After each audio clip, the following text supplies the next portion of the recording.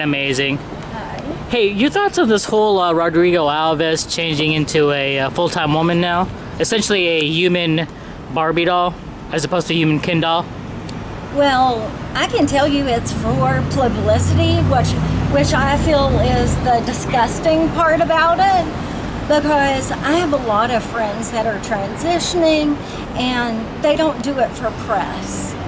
It was like his manager was like, well, you know, when you've had somebody that's done all the surgeries, has done everything, and still has not had a successful, like, what does he do? All he does is do plastic surgery. So I'll respect it more when I find out that he fully transitions. I mean, because also... What do you mean by fully? Like, penis off? Yeah, like Caitlyn Jenner. He still has his penis. But if you're gonna do it, why don't you dress as a woman every day? Why is it only in photos? So I just want to see it be authentic and just not another ploy to be famous, because now he's got everybody talking about it. Okay, well, how long is that going to last? Because then he's going to have to do the next thing. I mean, I know this guy. I've hung out with him. He was friends with Sophia Vegas. He wanted to get his ribs removed where he could be more famous. It's all been about wanting to be more famous, and there's no projects out there to back it up except plastic surgery things. So now this was the next step, because, you know, what else is there to talk about? But if he's going to transition, well, that sets the press in a different way. So let's just hope that he's doing this to be authentic. But I know people connected with him, and I guarantee you it's for press. Well, I gotta switch it up. Your thoughts of Kanye West taking his Sunday service to like a global brand, like famous? What the? Yeah, Mitchell. Hey, Phoebe. Yeah? Yeah, I friend requested you, but I don't have Facebook anymore. All right. So we'll see each other. Yeah. Okay, bye. You got fans all over.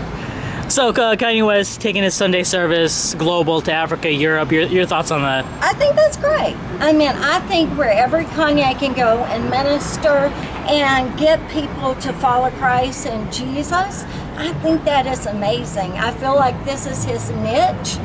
And because, you know, my grandfather actually started one of the first evangelistic, and so Ernest Angeli is actually a family member that my grandfather had started. And Ernest takes his plane over there. He's been ministering to Africa for years. So, I mean, this is great for Kanye. But let me tell you, I just heard the Justin Bieber song. You mean we waited all this time for that? Yummy? The Yum Yum song? Yeah.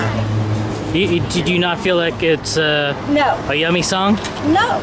No, I think after all that time, he should have came out with something really good, because he's had a lot of time on his hands. So are you trying to just say the song is trash? I'm not saying it's trash, but I'm saying that was the first one you really put out. Bad choice. Boom. Thanks, Phoebe. Bye. Alright, I got good. Hey, I was hoping I would get an exclusive with Daniel. Oh, go ahead. No, go ahead. Go ahead, man. I'm just kidding. Hold on. Hey, since you're on a transgender show, right? Am I hearing that right? Hold on. What? You're on a transgender show, right? Or I was in a fashion show for LA Fashion Week. Oh, nice. But I have a show called Trendsetting with Daniel DeChristie. Oh, nice. Well, I just wanted to ask you know anything about Oh, I'm on this. you know anything about the human Ken doll? He's like transforming as a female now. What are your thoughts on that? Hey, you know what? It's 2020. Get with the program, everybody. Okay. So I'm almost transitioning here. Oh, what do you? Rodrigo Alves. Is he going to change his name to Rodrigo? Hey, yeah, that sounds pretty hot.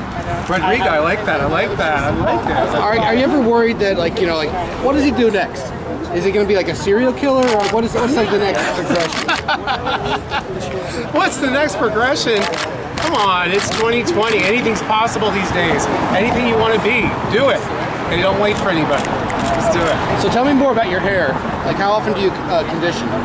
Oh, hourly. Hourly. No, this is the way my hair is. I'm just fortunate, baby. Have you ever had like a dry shampoo? Thank you. Or A dry shampoo? What's going on, guys? It's Ryan Fu.